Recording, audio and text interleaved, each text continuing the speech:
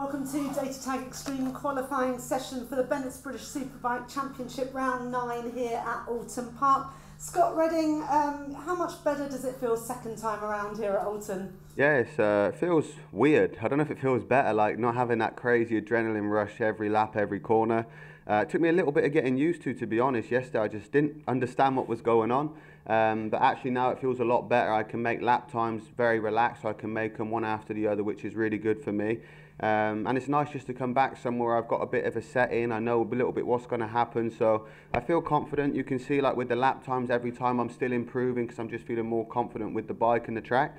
And to start on the front row here is a big helping hand for me. You know, last time I was on the third row I think, so it was hard for me to try and get away with them guys. I didn't really have the pace, whereas this time I feel I'm a lot stronger, more consistent because I know what to do. I'm not just kind of attacking every corner to the best of my ability. I'm trying to understand it and put it into a rhythm. So I'm feeling good for the race this afternoon and really happy with the quali. Excellent. Last time we had a triple header, you won all three. Do you think that can be a repeat of that? The last one we had a triple header, I was on fire out the box. It was a track I just felt good with like straight away. Whereas here is one of those tracks I really had to learn a lot.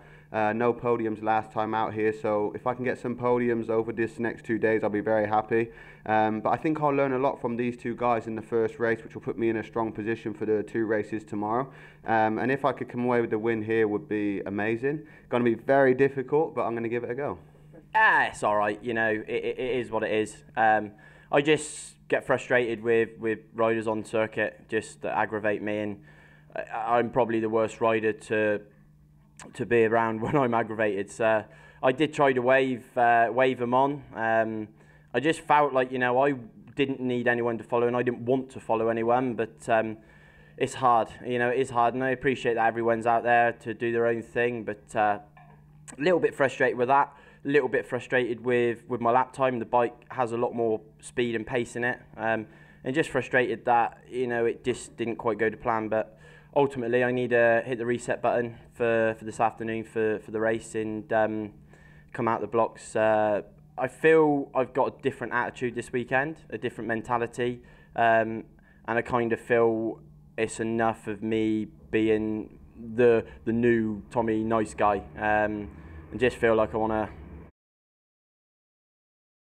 Josh, you got the fastest lap of the weekend so far with that last session, pole position, but was it a tough session? The track doesn't seem to be very kind. It felt greasy this morning, so I don't know how much that come into play, but I achieved my PB, I think, around this circuit, so I don't think I've been in the 33 before here without looking at the papers. So if I've done that, then, you know, I'm pleased. You know, it's always good to find improvements and keep, you know, whether it be the bike or myself, keep improving all the time.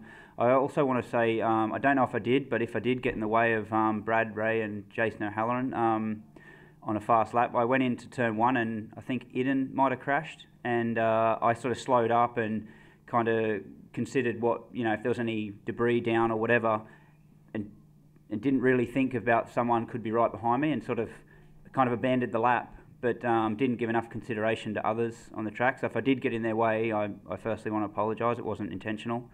Yeah, the weekend's going well for me. Hopefully it continues on that way. The bike feels good. The team have done a good job. I feel like we've just sort of you know, put the pieces together after a good result at Cadwell, and then combining that with what we'd already done well here earlier in the year, and just hopefully we can stay in that sort of range and keep consistent through the race. I know it's going to be tough, but you know, that's the. How tough is it doing 3 races instead of 2? How mentally, how tough is that to race now this afternoon? It shouldn't be a problem. I think we're all, you know, athletes. You know, we can manage the situation. I believe. You know, if it was 3 on one day, that might be physically more demanding, but I think mentally it's okay. You know, we've got a night off this evening after the race to, you know, relax and chill and get sort of in a good headspace ready for tomorrow.